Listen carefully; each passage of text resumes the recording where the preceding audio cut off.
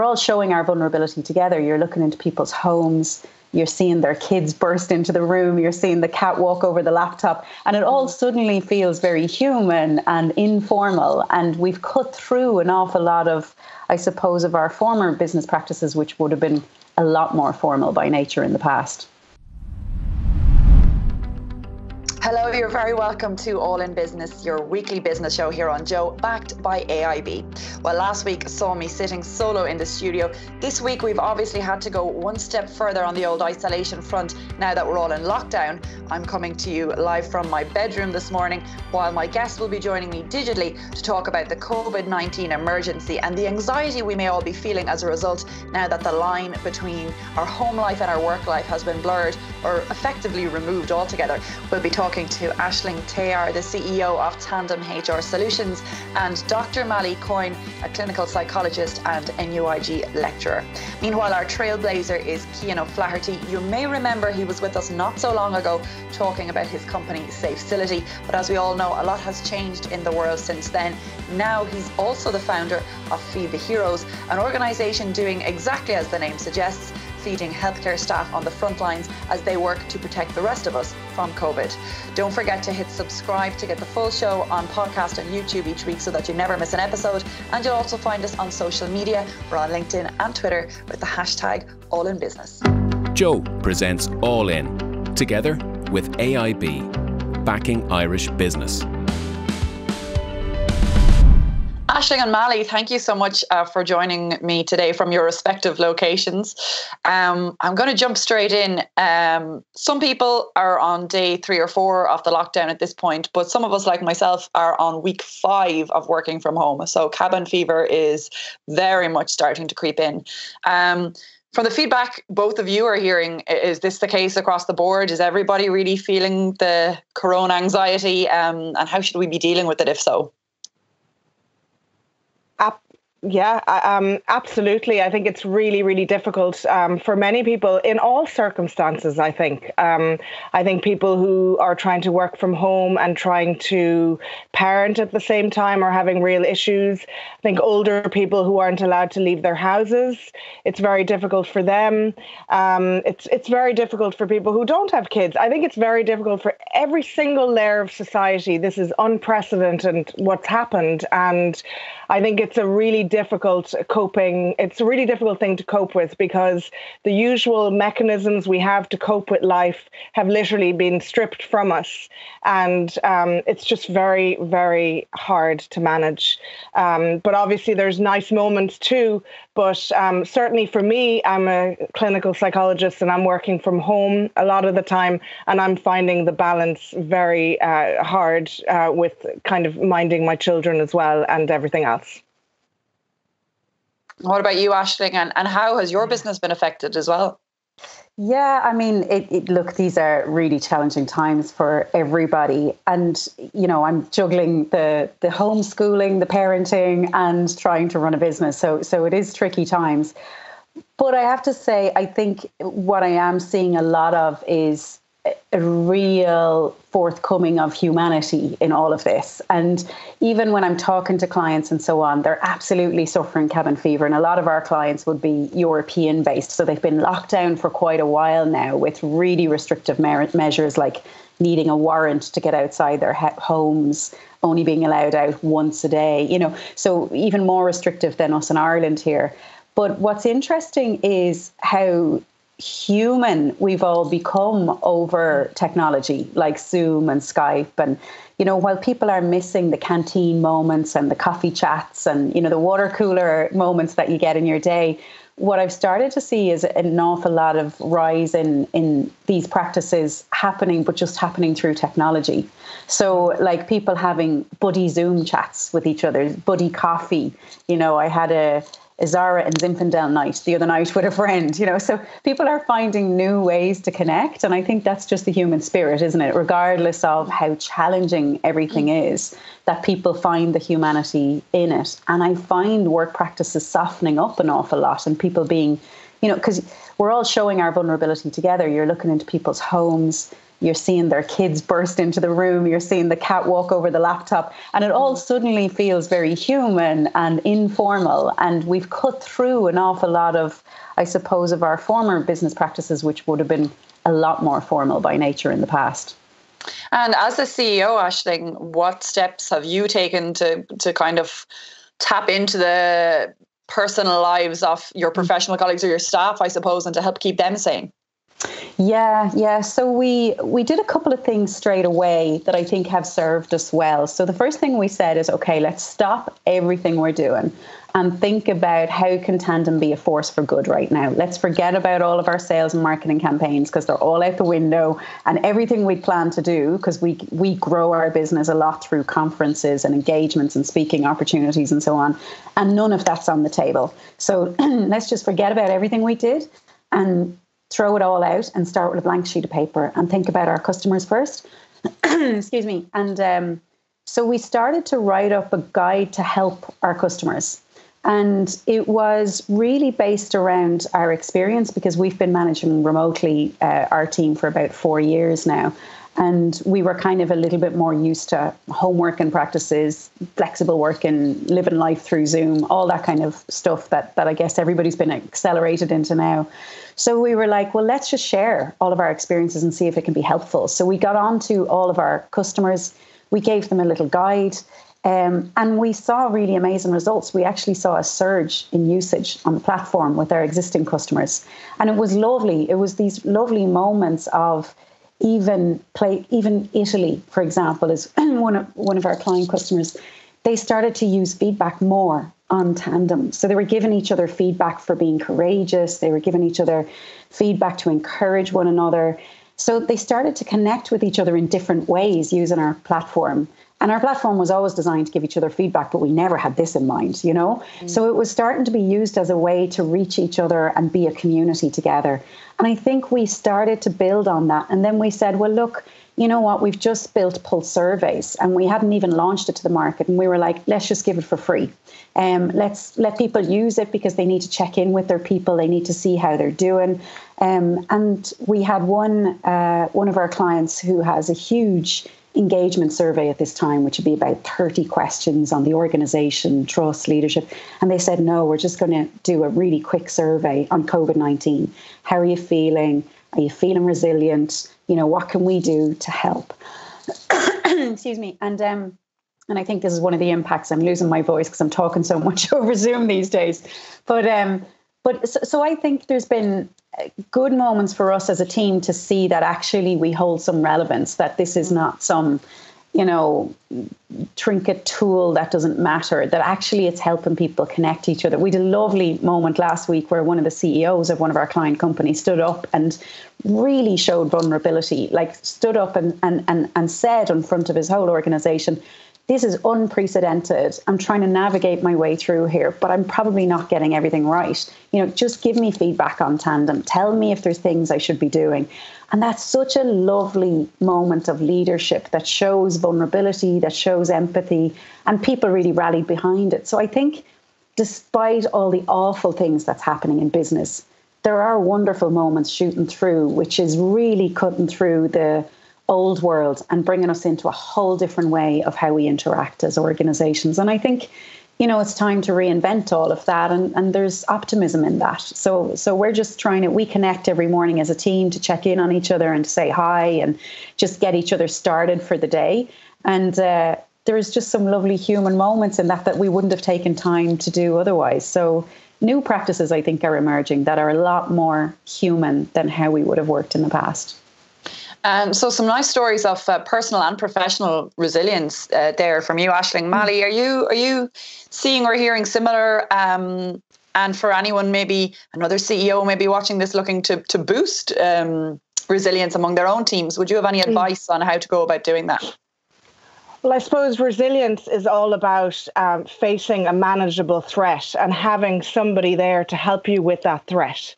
That's what resilience is, and that's what's going to build resilience over time. And some of us may not have thought that we would be able to cope with it. Like if you said this to us 2 months ago even, that in 2020 you're going to have this situation we might have thought we were not going to be able to cope with something like this. So it's quite incredible that we are coping, and all of what Aisling is saying there about the way people are adapting is incredibly, and the humanity that's out there.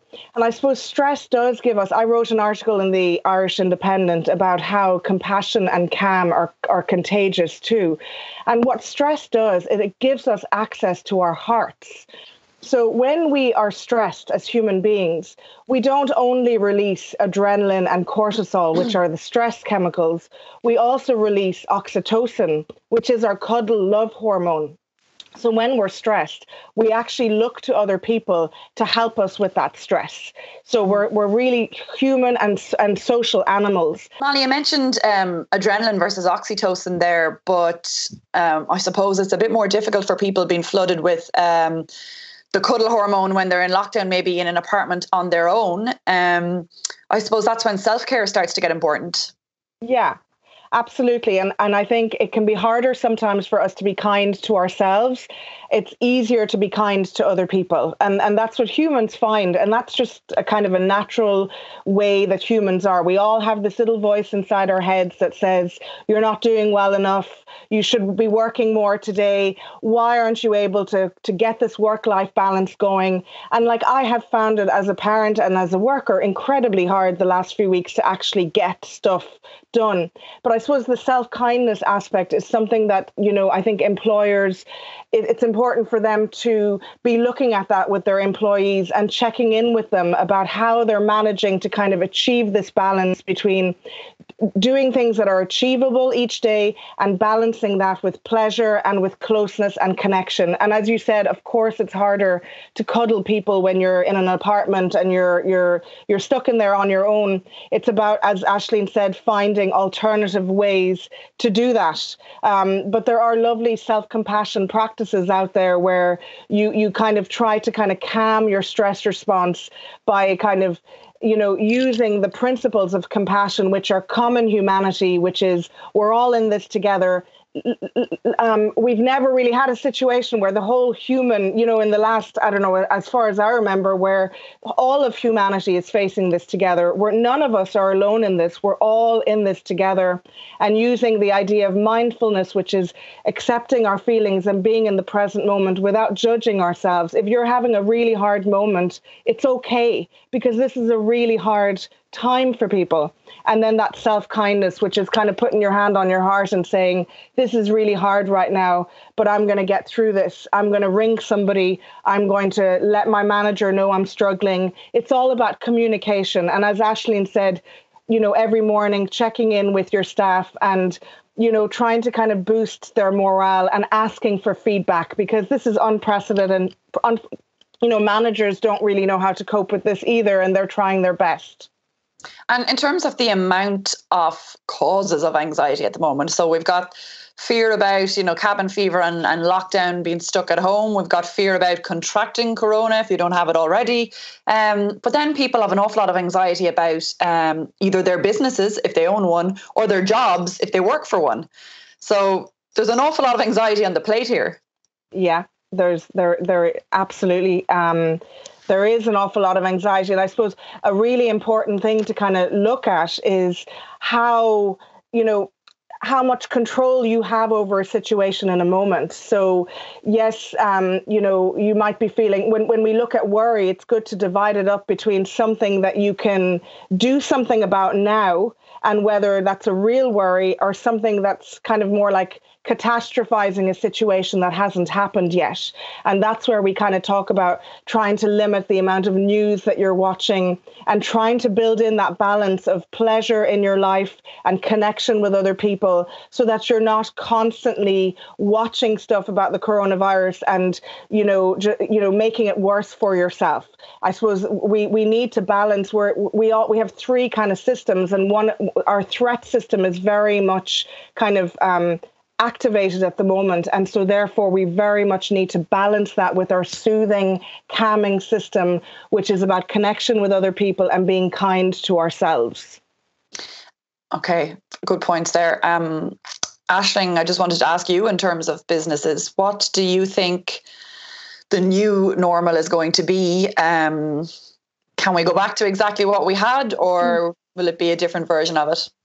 Yeah, no, I think we can't go back. And I think a lot of people don't want to go back, because I think this moment is such a moment for pause and reflection. And a lot of people are looking back going, do you know what? We didn't have it that right anyway. Do you know, it wasn't like the lifestyles we were living were so hectic. We were living in our phones. We had very little time. We're all suffering these horrible commute times. You know, there was an awful lot wrong as it was. And everyone's now been accelerated into this future of work zone where we don't work like that anymore. And they're kind of going, actually, maybe it wasn't that good. And maybe this is the way we should be working time to time. Obviously, we don't all want to be locked down forever. But I was talking to a CEO of a very large company who were very reliant on it during this crisis. And he was saying, and somebody who'd never worked from home before, you know, just was very much the office guy, very much, you know, enjoys the interaction with people and so on. And he's like, I'm never going back to a 5-day week. You know, I'm going to work from home 2 days a week going forward.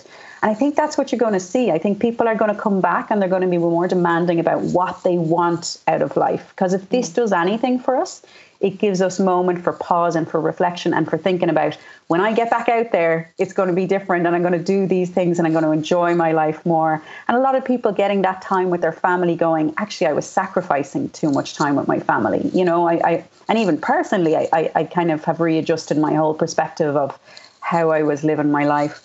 But I think that's the moment for organizations. And I love your thoughts about kindness and how now is the time for people to connect and reach out as a community, because I think now is the time to reinvent all those practices that maybe weren't all that kind to begin with. Like if you think about HR directors right now, they're getting ready for interim performance reviews. Could you imagine telling somebody in one of the checkout girls in any of the supermarkets or guys in any of the supermarkets, or one of the delivery guys or guy in a warehouse or whoever it is, could you imagine telling them that they've fully met expectations this year? Like, it just feels all wrong, right? You know, they were risking their health, their family's health just to turn up every day. Like, that is far beyond met expectations. And yet 70% of your organization naturally fall into one of those rating categories or something that sounds something like that.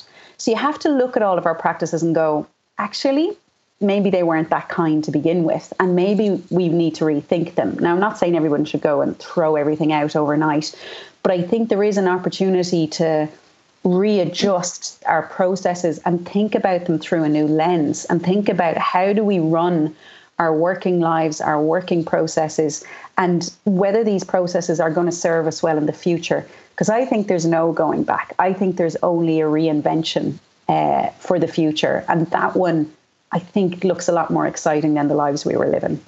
You're so full of positivity, Aisling, and it's wonderful. And I don't want to be the person to come in, burst the bubble with a negative question, and yet I'm going to. Go for it. It strikes me that an awful lot of what you're saying, obviously I agree with, but an awful lot of it is down to the personality of the manager or the CEO or the boss, whatever, in charge. And that a mindset change has to very much be from the top down. Apparently, you know, we're told that most likely a pretty big recession is going to come on the back of this. That can cause its own panic. So I would think that while a lot of people would be thinking like you and like Malie said, would be a lot of bosses would probably be coming back to the office full of the cuddle hormone and just ready to tell everyone they're amazing. But a lot might be coming back more panic stricken than ever, going, I barely have a business to survive, and might be coming down on people harder. Do you think that's something we might have to deal with? And how do you change that mindset from the top down, if so? Yeah, I think people will come back going, we need to reinvent our businesses. And that might mean all sorts of things. That might mean layoffs. That might mean downsizing. It might mean delayering. It could mean 1,000 different combinations for 1,000 different businesses. And I think people have to get realistic that the old world doesn't exist anymore. But you can only control what's within your sphere of influence, and you can only sort of readjust and reinvent what's possible for you. But that means everybody gets to reinvent, right? So it's not just the CEO coming back and going, okay, I have to strip out 50% of the cost base here because I'm facing a recession. There's lots of different ways of doing that. And for sure, people are part of that. But every time those things happen, and I've been in that position before of laying people off and making people redundant, and it's a horrible, stressful situation to be in. But you often see it's also the trigger where people completely reinvent their lives, and you meet them a year down the track and they're 10 times happier than they were to begin with, in the old world. So while there is an end to the old, and that might bring sadness and stress and it isn't all positive, you're absolutely right. I think there's the beginning of the new, and that's what we have to focus on, is how do we reinvent ourselves in that, and how do we reinvent the workplace? And I think HR in particular have a massive role to play here, because the people who do stay with you, however diminished they are, they have to be 100% engaged to get your business back up on its feet again. So there's no point in kind of carrying a workforce who are all, completely disengaged and thinking we've been treated badly here. And, so when we do these things, we have to do them in a very authentic and human way. And even if that is layoffs or redundancies, like I was reading an article yesterday where hundreds of people were laid off on a Zoom call, and it was very cold, and half the people missed the Zoom call, so they found out through Zoom chat. And there's a way to do these things, and I think it's every point of everything we do from here on in, we have to think, what is the most human, kind way that we can do this, even if it is tough, even if it is difficult for us to take on. There is a way that you can still be kind, and I think that's the important piece from here. Okay. And Malie, what do you think about that balance between, as Aisling said, I guess, empathy versus efficiency? How can managers fix that in their minds, I guess? I agree with Aisling. I think there's a way of balancing the two. I think we're facing into an unknown entity. We don't know how long this is going to go on for. We don't know how people are going to be affected. I think there is a way of bringing empathy into management. And I think we're seeing, like, even in terms of my own job, I think, we're seeing a lot more. Humanity brings out your empathy. That's what happens. So you become more empathic when you see those videos of, those funny videos that are going around at the moment. I suppose you kind of become more, you're like, oh yeah, well that's me as well. We're all kind of more human. So I'm hoping that, when things go back to normal, whatever that means, I guess, not every manager is going to have that in them, but hopefully there will be more kind of push from the employees for them to want that in their lives, for them to maybe want a little bit more balance in their lives, where maybe a day a week they can work from home, or they can kind of incorporate looking after for their children sometimes as well, or not doing as many kind of foreign trips if they feel like it's impacting on their lives. I definitely feel there is a silver lining in all of this, and it's an opportunity for us to even take a step back and kind of go, what are our values? True happiness comes from happiness or contentment comes from looking at what are your values. And then, your values might be family, and they might be like achievement in a particular thing, and, humor. Well, if you actually live your life according to those values, you will be more content and more happy. So it might give us a chance to take a step back and figure out what are our values, and are we actually working according to them. I remember working on the stress documentary a few years ago on RTE, and it was very much, with this particular volunteer, it was very much looking at what were his values. He was very work-based. He was like, when I have all this money, then I'll be happy. When I have this, then I'll be happy. And maybe we're realizing now that reaching that unattainable, reaching that, or trying to reach it as if we're going around on a wheel, is not necessarily going to do us good. We kind of have to think about what we have control over right now, and so I guess taking a step back and figuring out what your values are and trying to live according to them. And I hope that maybe employees will vote with their feet. And if they're not happy in their particular company, that they would maybe make that move themselves later on. But there's no doubt that there's a lot of hardship for people out there. And I don't want to underestimate that for people who've lost their jobs, for people who are watching, like my dad lives in Spain, I lived in Italy, I lived in Milan before. I know these, and I have a brother in Poland, a sister in Belgium. I know these countries. I lived around lots of different countries when I was younger, and to watch those scenes of people really struggling, and it is very, I find that really quite difficult to kind of, it's hard to talk about that and the silver lining at the same time, if you know what I mean. I try to kind of marry those up in my head, but we still don't know yet how the crisis is going to hit Ireland, really. So I guess it's just difficult, and I don't want to downplay that for people who are really, really struggling out there. Well, we're almost out of time, but I want to squeeze in one last question directly to each of you. So we're on you at the moment, Malie, so we'll stick with you. I've seen a lot of commentary about the similarities to war times, and just even in terms of the joking side of that, your ancestors or the generations before you were called on to go to war. You're being called on to sit on the couch and watch Netflix, so do it. Is this a wartime mentality, and is it a similar psychology, Malie, in terms of a global crisis as it would be if there was a war on? I think there are aspects of it that are very similar to war-like conditions in terms of lockdown and not being able to go places that, to travel freely and not to be able to kind of have your freedom taken from you.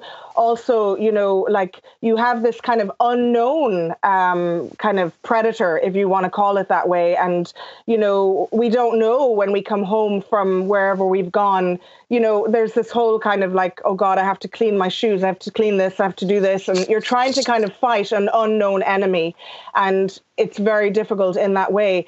But and I think there will be a lot of trauma after this, for sure. As a psychologist, I'm fully expecting that children, families, adults, older people, there's going to be a lot of people to help during this, but probably more even after this, to kind of figure out how it's affected them, and for them to, because we've just gone into this without even knowing it was going to happen. But at the same time, we don't have like the threat of somebody bombing us, for instance, or, kind of like it's different in that sense. I think we probably have a bit more control at the moment. We have technology that can connect us.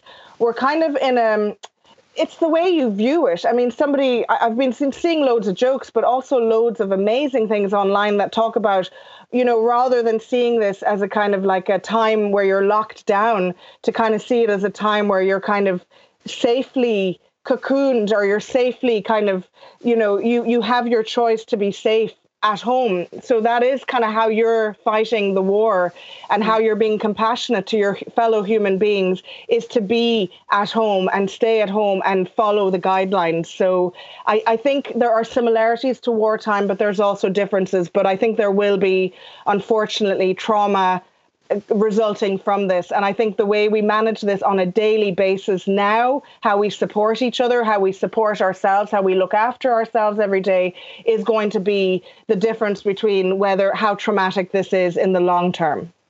Okay. Great. And that's kind of what I expected you to say, but it's nice and reassuring to hear a clinical psychologist say it all the same. And Aisling, my last question for you, it strikes me actually, even from the three of us on this call at the moment, it strikes me that the three of us are involved in, I guess, the soft skill industry in a way. There's been so much focus and drive behind data analytics and data science and the tech side of things for so long. And, we've got a clinical psychologist whose job, I suppose, is to care about people. My job is essentially to talk to people, and Aisling, yours is the HR side of things and to make sure people are okay in a workforce. Are we about to witness the rise of the soft skill industry once more? Are soft skills and people with soft skills about to kind of step back up to the front lines in a sense when this is all over? I think so. Yeah, I think there's a real opportunity for, HR is at the heart of this. They've never been so important in the organization. They're being called on left, right and centre to support employees, come up with new plans, rethink how we connect with them, rethink how we can make it a better community for them.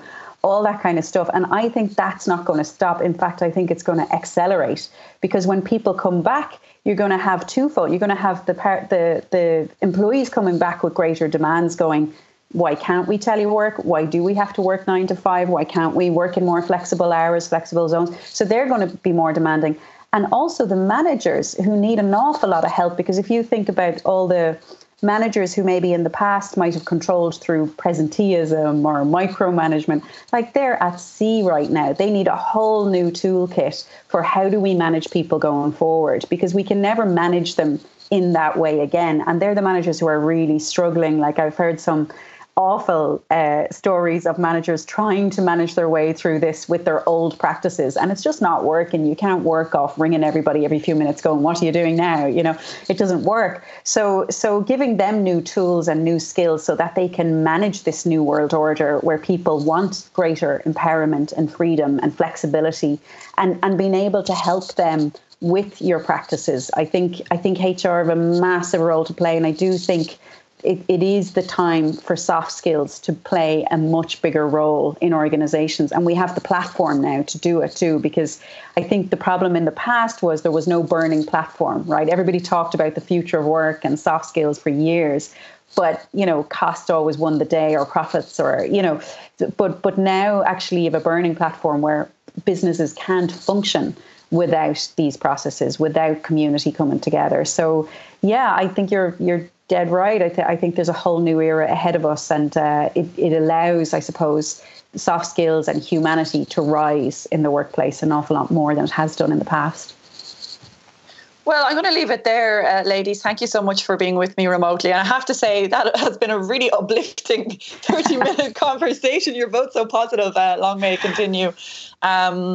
And I suppose it's not like this situation is going anywhere. So I'm sure I'll speak to you both again in the coming weeks, but stay safe in the meantime. Thank you. Lovely meeting you, Aisling. Bye. You too. Next up is a man who's managed to raise €500,000 in just 2 weeks to feed frontline workers tackling the coronavirus. It's Feed the Heroes founder, Cian O'Flaherty. Cian, thank you so much for being with us this morning, remotely, of course. Strange times we live in when we're both communicating from, well, I don't know about you, but I'm in my bedroom at the moment, so this is certainly the strangest interview I've ever done. But the last time we spoke to you, Cian, was about a very different subject matter. We were talking about safe facility and IoT and many other things. But I guess if you want something done right, ask a busy person, they say. You're a busy person. And now you're also the founder of Feed the Heroes. So tell us about Feed the Heroes, and where did the idea come from? Yeah, absolutely. I took on a second job because being at home was that difficult a thought to deal with. It was about 2 weeks ago now, just over 2 weeks, a Sunday, sort of sitting on the couch and scrolling through Twitter, and I saw a tweet really into my timeline from the Matter ED. A team there had been given an anonymous donation of a takeaway, but the impact it seemed to have on them was enormous. I was sitting here kind of doing what we're told, socially distancing. I thought I wouldn't mind doing something like that, and I'm sure there was a few people who would feel the same way. So I set up a GoFundMe and said maybe if we raise, a couple of €100 or maybe €1,000, we might have a couple of drops of pizzas or something. And I swear, Yvonne, within hours, it had just taken off. The people who were out there had a very different idea for how big this should get. And it's just been a whirlwind since then. It's crazy that you say, it's been 2 weeks, because maybe it's just indicative of how tuned into the internet and Twitter and everything else we all are now that there's nothing else to do. But I feel like I've been seeing, headlines like Cian O'Flaherty, Feed the Heroes founder, for about a year. Sorry about that. Cian, tell me, in terms of the actual, so you got the funding, that all came together pretty fast over the 2 weeks.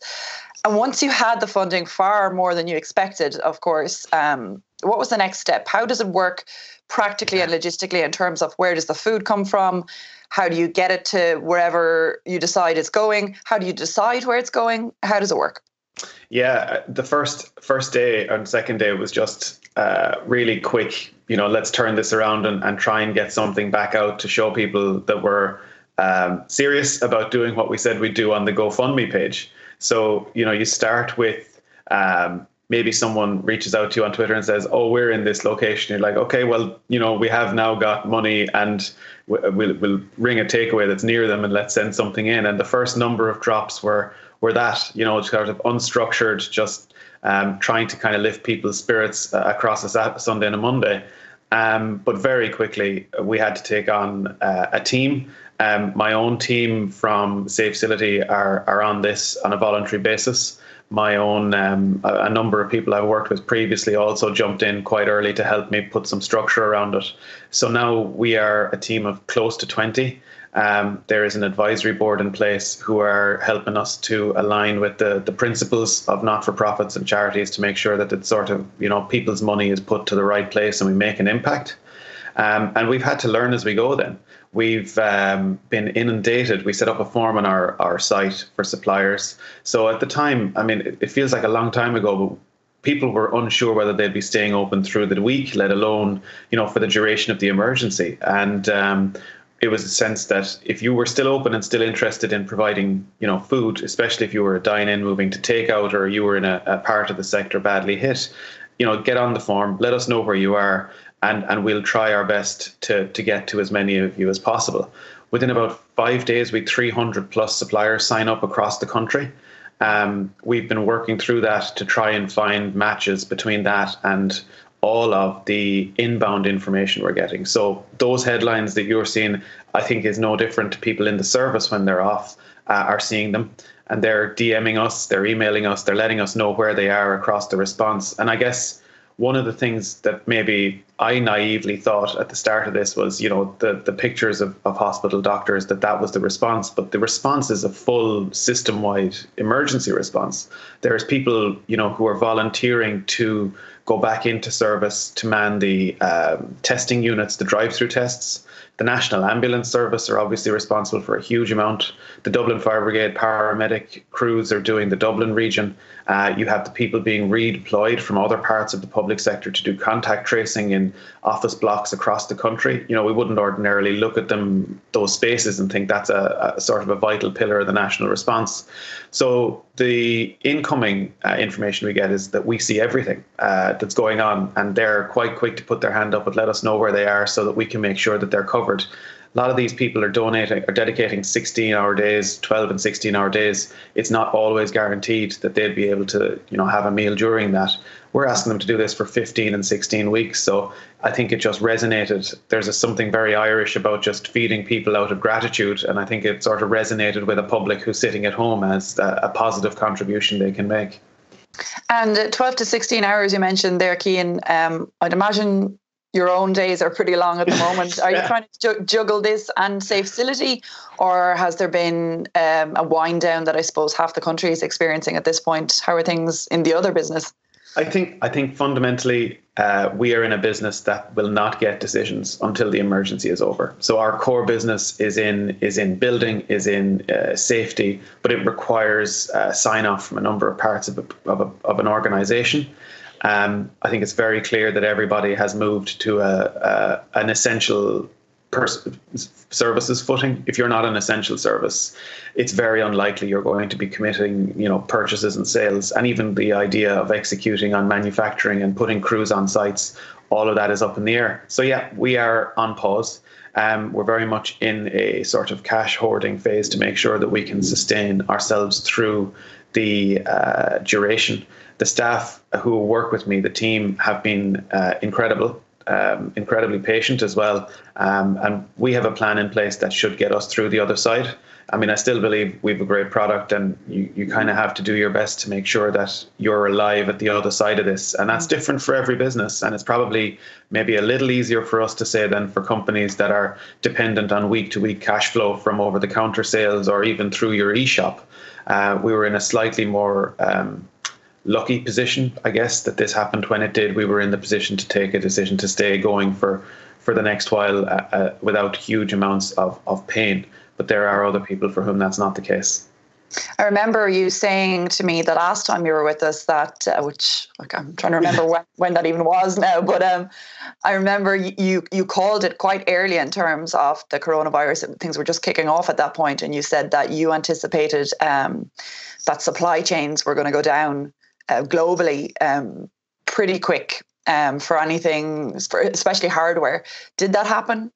Yeah, we started getting emails not long after that on extended lead times. I think that's probably gotten worse if you're not in the production of safety equipment or ventilators. I think you're seeing as well the pivot of conventional manufacturing in most countries toward making PPE, making ventilators, making vital equipment. So those supply chains are now under huge strain. So you have, where you had maybe a set of demands, you now have 10x that demand globally. So those supply chains are under huge pressure. And then if you're not making anything that's essential to that, that economic activity has ground to a halt in many cases. So yeah, we've seen huge delays. I suspect that it's going to take 3 to 6 months post emergency for things to return to something resembling normal. And that's assuming demand is still there at the other side. Well, I suppose regardless of when the emergency ends, you're going to be kept pretty busy in the meantime. Is the money still coming in? How much is there at the moment? Enough to keep you going for a while, I'd say. We've 525,000 raised to date, and we do. I mean, it's over 11,000 donors, so it's an enormous public response to this. It's a national response in a sense. We have enough to keep us going through the end of this. We won't be around post-emergency. The plan is to continue to plug gaps as they're arising, to make sure that people who put their hand up are in a position to get something, and that we are able to basically spend this money down during the emergency. I think we were able to go definitely until the middle of May, end of May, which I think will coincide, we hope, looking at the projections, with the decrease side of the peak. And if we can meet that on the way down, I think we'll have done our job, and grateful to public for supporting us doing it. And do you get any particular requests with donations? I want to donate this much, but I want to make sure it feeds people in Letterkenny General Hospital or that type of thing. You know what? I'm surprised. I mean, I grew up in rural Ireland, so I'd be familiar with the perception that they all get everything up in Dublin. And you know what? We didn't actually. There's maybe been a very small number who would like to know or be reassured that this is a nationwide coverage. But I think everyone's really, the reading through the comments on the GoFundMe, everyone's major sentiment is gratitude. I guess we all know people in the service. I'm lucky enough to have family members who are in the HSE, but I think everyone has friends, family or loved ones, and we know that they're quite self-sacrificing in normal times. And in the last 4 weeks, they've been asked to exceed the sacrifice, double it down, and they've all done it. And they're taking, substantial risks. A quarter of the cases confirmed to date are healthcare workers. So everyone who has experience of them is quite acutely aware of the risk they're putting themselves in. So primarily, everyone is saying, keep it up. Make sure they know that we're thanking them. And one or two are kind of saying, make sure to get out to the regions. But we've delivered from Letterkenny to Cork and from Castlebar across to Dublin. So it is a national spread, and we're very conscious that this is a national movement. And the disease doesn't respect any borders anyway. True. And when you mentioned earlier, you get DMs from suppliers. So is it a case that, let's say you have a supplier who wants to be involved in Bantry or Kenmare, and then you kind of cross-check, okay, where is the nearest HSE centre that, where are the nearest people who need this? Yeah. Near Bantry and Kenmare. Is that how it works? That's it's as unscientific as that. It's this is it. Yeah, we'll get one. It'll either be a hands up from a group that are working, a contact centre or maybe a COVID centre or a hospital, or it'll be a supplier, and it'll be an effort to match up. What can we reasonably deliver to this group, or what can we reasonably ask this supplier to do? And look, the reality is there are some people in the list who are just we can't find a fit, and there is just a difficulty there where there isn't anything nearby that really meets the need yet, but that need is constantly changing. So the list is a huge resource for us even into the future. And when the lockdown officially happened, Cian, that must have put a strain on things for you, because suddenly, even in terms of making those matches with suppliers, you presumably have to stick with 2 kilometres now. So how did that affect things? Yeah, so we'd been anticipating from early on that the next stage in it was going to be a much stricter interpretation of staying at home. And we anticipated, I suppose, people to be familiar with our social and see that there's quite a lot of branded restaurants and takeaways that are part of our movement. We anticipated, though, that things were going to probably get a little tougher with lockdown restrictions for those, and had been working as well with dedicated kitchens, commercial kitchens, to prepare meals on a daily basis going into specific areas. And we'd been building that capacity in the 2 weeks leading up to the lockdown announcement. So when it came, we were in a position to check around to the number who were doing daily drops to make sure that they were in a position to continue as essential and that they were willing to do so. I think the main thing is there's no obligations here because it's voluntary, but they were all happy to continue going. And when we saw the guidelines the following day, you could clearly see that the food for essential services was covered under the regs. So we were in a position to keep going. I think it's probably a little difficult for some of our restaurant partners because their staff as well may have concerns, and it may have, and we saw in the first 2 or 3 days, some make the call to close and to take the 2 week period themselves. Others are continuing to trade. And I think that's a very kind of specific decision to each business. It can be as basic as what your kitchen shape is in order to get your business done and whether you can sustain it or not. So yeah, it was a big disruption, but we had kind of put the planning in place for the week in advance to be able to continue through it. And as Saturday morning after the announcement, we were still delivering 31 drops on that Saturday. 15 or 16 of those had already been committed on a daily basis to people that need them. Obviously, since it's voluntary, people can, it's up to people themselves if they want to stay involved in changing times, as you said. But is there an onus on you then with sending delivery people, I suppose, into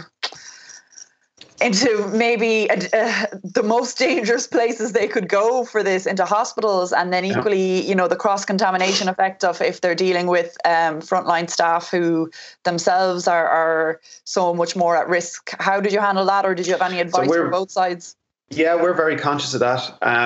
The first decision we made was to stick with established professionals. So individuals who are experienced in this business, both in the cooking and the delivering, they'll have had the regulation, they have registered kitchens, and they have their own sort of delivery teams. So at least then there's an established structure, pattern and experience, and they are aware of all of the new guidelines. The second thing is that we coordinate quite heavily with the people that are on the receiving end. We have relationships, and there are certain areas of the health system where we can't just send in 15 pizzas. They won't be accepted. So we're working with those, and we have created areas. There are certain delivery. Obviously, the deliveries have to be done contact free. Many of the operators, even for your own takeaway, are now doing contact-free delivery. So that, as a practice, has been rolled out across the industry. You have social distancing, at handover. Packaging and food packaging, the HSE do have a recommendation that is safe, and there isn't enough evidence that there is a risk from the food packaging per se. So what we are doing is we coordinate, we make sure that everyone is comfortable. We try and make it as distant as possible to do handovers, and we do the handovers in bulk. But again, it's if there are any issues, people are not afraid to sort of put up their hand. And I think everyone is aware that as soon as it's not right for them, that's absolutely fine. And we appreciate everything that everyone's done to date. And finally, Cian, you mentioned you have some family members on the front lines yourself. How are things there? Everybody safe and well? Thankfully, yeah. I think it's probably harder for the people who aren't going in every day to kind of, because it's constantly in the back of your mind. But they are safe and well, thankfully, and they are in a position to keep fighting. It's an intense time. I think, I can only imagine what it's like when you're seeing your work environment restructured into, something similar to what we see in City West. It's quite a jarring image when you just see rows of beds. It's sort of something from a World War II movie. So, there's an enormous amount of change, and I think it's just a very difficult time and a huge amount of stress and pressure. And as I say, I think the recovery period from this will actually be quite intense and quite long, irrespective of quite how high that peak goes. I think there's already significant sort of strains that have been put on people that we'll have to look at the end of this. Well, hopefully it'll wrap up, as you say, around May, but you might be kept busy far beyond that, Cian. Yeah, maybe. Well, listen, thanks so much for being with us, and I'll continue to enjoy reading all those Cian O'Flaherty Feed the Heroes headlines. And you might find it jarring to go back to Cian O'Flaherty, Safe Facility CEO, after all this. You might get quite used to Feed the Heroes. I think there'll probably be a relish in getting back to normal at the same time. But I appreciate that everyone has just taken this to their hearts. It's been quite a privilege to be, for all of us, to be at the centre of such an outrush of generosity and gratitude. It's been really nice to ride that wave in a troubling time. Well, we're glad we have you facilitating and keep doing what you're doing. Yeah. We'll talk soon. Thanks a million. Well, that's it from us for this week. Thanks so much for joining us. Thanks to AIB for backing the show. And thanks to my guests, Cian O'Flaherty, Aisling Teillard and Dr. Malie Coyne. We will, of course, be back next week. In the meantime, don't forget to hit subscribe to get the full show on podcast and YouTube. See you next week.